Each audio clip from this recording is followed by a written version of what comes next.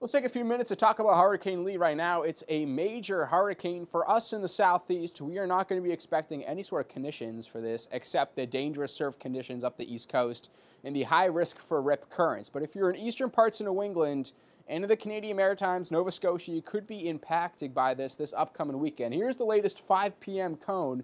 Again, I'm around the Boston area growing up, so I have a lot of friends and family in the area. I want to make this video to explain the possibilities and potential in this cone. Let's zoom on in right now to eastern parts of New England, eastern half of Maine, Nova Scotia as well. Could be impacted by at least a weak hurricane or strong tropical storm before it develops toward a more tropical-like low. Again, that's projected for Sunday, but Saturday, at least down by the Cape and the Islands, you have a chance to be impacted by this. Now, here's the cone.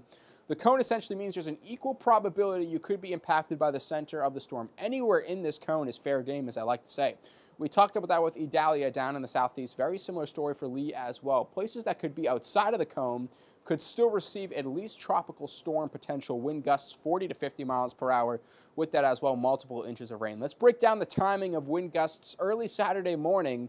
A big concern here for the Cape and the Islands could be exceeding 50 to 60 mile per hour gusts up the Maine coast into parts of Nova Scotia as well. You could be talking about wind gusts over 50 to 60 miles per hour toward the afternoon hours. 50 miles per hour by Saturday evening for Portland, still 50 to 60 for Barnstable down by Nantucket, Cape and the Islands could still be affected by this. As a tropical low continues to move up into Canada, that's when we see the impacts start to wind down a little bit. Again, this is closer now towards Sunday afternoon. We're still seeing some gusty conditions out there. And for Nova Scotia, you're still talking about wind gusts over at least 40 to 50 miles per hour. Should all clear out relatively closer to Monday. But when all is said and done, multiple inches of rainfall right now. This is the latest European run. Again, this is from Tuesday evening. This could be shifting to the west or the east. Again, like I said, anywhere in that cone is fair game. But the current consensus right now is multiple inches of rain.